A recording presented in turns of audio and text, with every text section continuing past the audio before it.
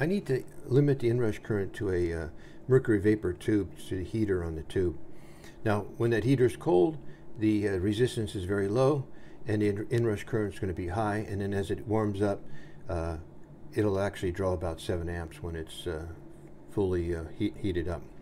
But in the meantime, it can draw 3-4 times that current, and it could damage the heater. So what I'm going to use an NTC. It's a negative thermal conductivity, and I'm going to use an NTC to limit the current into the heater.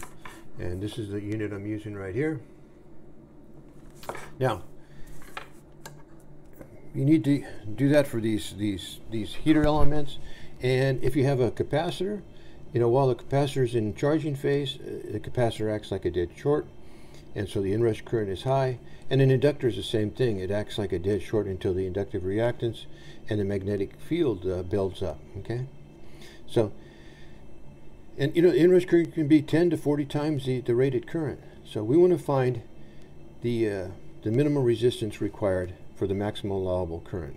Okay, so what we do is we take the resistance is going to be equal to our peak value, our 1.414 times the volts AC, which is our RMS value. So we get our peak voltage, and we divide that by our maximum allowable current. So in my case, I want to have 7 amps to be my maximum allowable current through that unit, because it can handle that. And then this is going to be like 2.5 volts times the 1.414. So in my case, when I do the math here, it comes out to about 5 ohms. I need about 5 ohms of resistance to limit the current. On a DC circuit, you just take the maximum allowable current into the DC voltage. Now the steady state current, you have to know that too. In this case, I know it's 7. It's on the specs that the heater draws 7 amps. So whatever your unit draws, your steady state current is the current you use. And you want to find your joules too. So how much energy the NTC will absorb when it's switched on. Okay, so now for a capacitor, you take your joules is equal to the capacitance times the voltage squared divided by 2, and that's the peak voltage squared divided by 2. So if you have 6,000 microfarad and you do the math here, it comes out to about 85 joules. So your unit has to be able to handle that. And in an inductor, you take your inductance times the amperage squared divided by 2. So if we have 7 henries at 5 amps squared, that's going to be about 87 joules. Now, if you don't know your capacitance or your inductance, this is kind of a rule of thumb that will work, get you in a ballpark. You take 30 times your current times the this 0.0167. That's one 60 cycle. The time it takes for one cycle.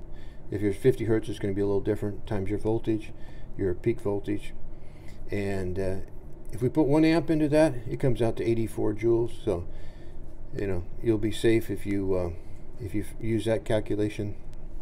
So now we need to find the unit. This one happens to be a 5D20. Okay, so I go over to their website here, and I find their thing here. This is the this is going to be the ohms at 25 degrees centigrade, and this is the steady state current right here. So those are the 2 units I'm going to use.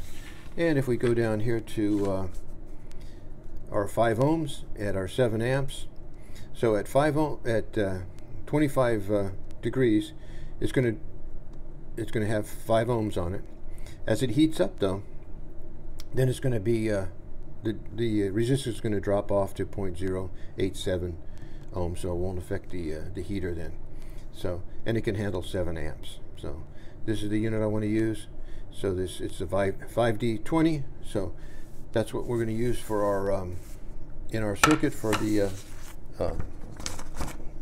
heater on the tube. Now I don't want to experiment with the heater on the tube because I don't want to wreck it. So I have a unit set up outside here. I'm going to run a motor here. So, and then we're going to use these NTCs to control the current in the motor. Now, you can actually put them in series. These are only 5 ohms. I needed 20 ohms or so on this, so I put them in series. Okay, so we're going to turn it on and see what the inrush current is on this motor here. So it looks like to me it went up to about 8 amps, and it's running about 3.25 right now. Okay, so let's try the this unit here. I'm going to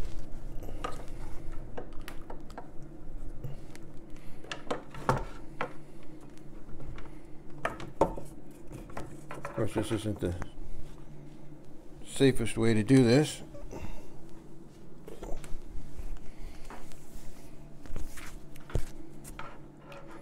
I put 4 of these in series.